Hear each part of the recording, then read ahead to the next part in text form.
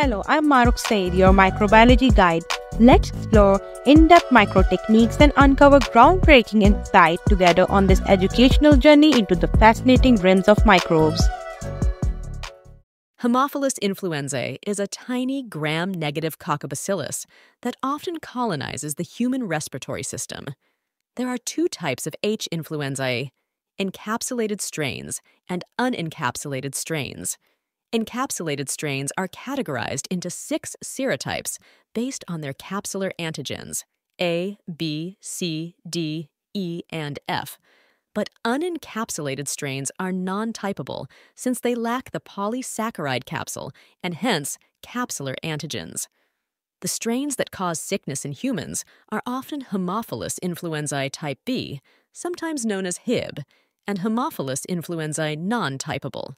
Now, Haemophilus influenzae has a thin peptidoglycan layer, so it doesn't retain the crystal violet dye during gram staining. Instead, like all other gram-negative bacteria, it stains pink with safranin dye. And because it's a coccobacillus, its form varies between spherical, like a coccus, and linear, like a bacillus. Haemophilus influenzae is non-motile, meaning it does not move, and facultative anaerobic, which means it can live in both aerobic and anaerobic conditions. It is also catalase and oxidase positive, which implies it makes both of these enzymes. Finally, chocolate agar may be used to cultivate Haemophilus influenzae because it includes critical nutrients that the bacteria requires to flourish, such as factor X, also known as hemin, and factor V, also known as nicotinamide adenine nucleotide. Another method is to cultivate it with Staphylococcus aureus colonies on blood agar, which supplies factor V through red blood cell hemolysis. On both blood agar and chocolate agar, Haemophilus influenzae forms convex, smooth, gray, or translucent colonies. Now, Haemophilus influenzae possesses a number of virulence characteristics that behave like assault weapons, allowing it to target and damage host cells while evading the immune system. So, initially, encapsulated strains of Haemophilus influenzae are protected by a polysaccharide layer known as a capsule. This capsule is now a prominent virulence factor for Haemophilus influenzae due to its anti-phagocytic capacity, which shields the bacterium against phagocytosis by macrophages and neutrophils. This permits Haemophilus influenzae to survive and bind to epithelial cells in the airways. The capsule also contains pili, which are hair-like extensions, as well as adhesion proteins like as HMW1 and HMW2, which aid in the bacteria's attachment to host cells. Both encapsulated and unencapsulated strains contain an outer membrane composed of lipooligosaccharides, or LOS. LOS decreases mucociliary clearance, or the bronchi's self-clearing process, which ordinarily removes microorganisms from the respiratory system. LOS allows Haemophilus influenzae to colonize the respiratory tract. Furthermore, both encapsulated and unencapsulated strains produce IgA protease, a toxic protein that degrades immunoglobulin A, IgA. IgA is an immune system protein present in nasopharyngeal mucosa secretions that ordinarily tags invading bacteria, allowing neutrophils to detect and eliminate them. So IgA protease eliminates the first barrier of mucosal protection. If you have watched till here, don't forget to subscribe to Family of Science Lovers. Press the bell icon button so you are always updated. Surprisingly, unencapsulated viruses have 2 additional abilities that enable them to avoid the immune system. First, these strains may modify the oligosaccharides on their outer membrane each time they infect a cell, a process known as phase variation. Because of phase fluctuation, the immune system is unable to recall the infecting strain, preventing it from mounting a rapid specific immune response against it when it encounters the strain again. Finally, unencapsulated bacteria can generate biofilms. A biofilm is essentially a coating of goop-like substance composed of exopolysaccharides, or EPS, in which Haemophilus influenzae bacteria reside and multiply. When comparing a biofilm to strawberry jam, the seeds are the bacteria, and the remainder of the jam is the EPS. The bacteria in the biofilm evade the host's immune system and antibiotics. Okay, encapsulated strains tend to induce more invasive sickness due to their capsules.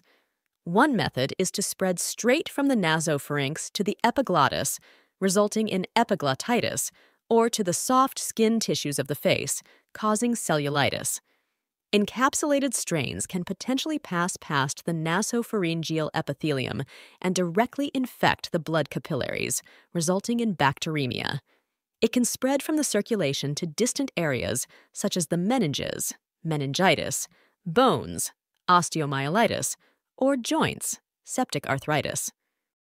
Non-encapsulated strains of Haemophilus influenzae, on the other hand, are less invasive and typically cause mucosal infections by direct extension.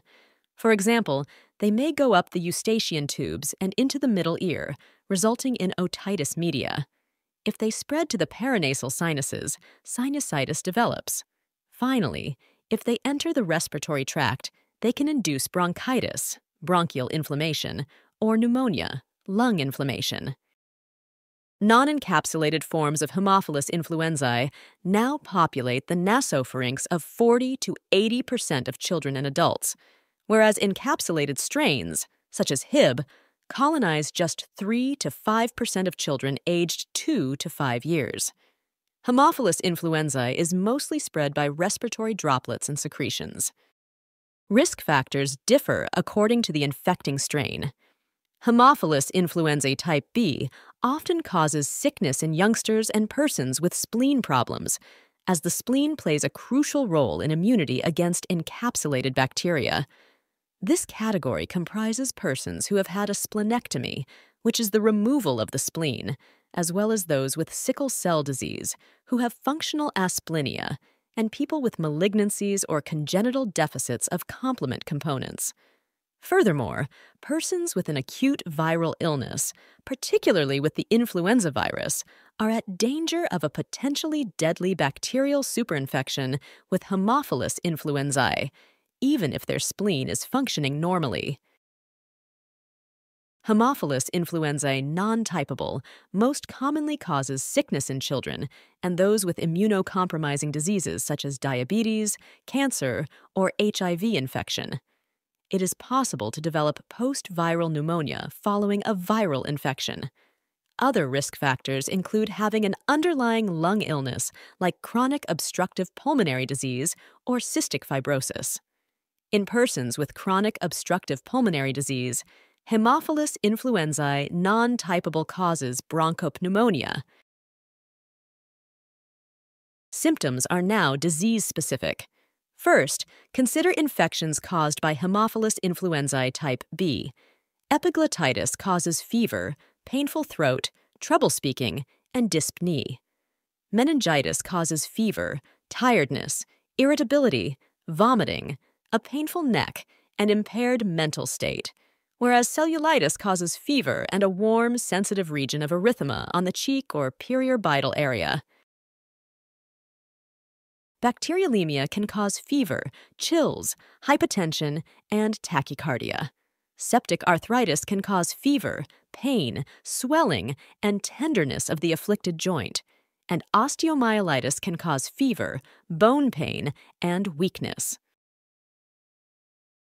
Now consider illnesses produced by Haemophilus influenzae that are non-typable.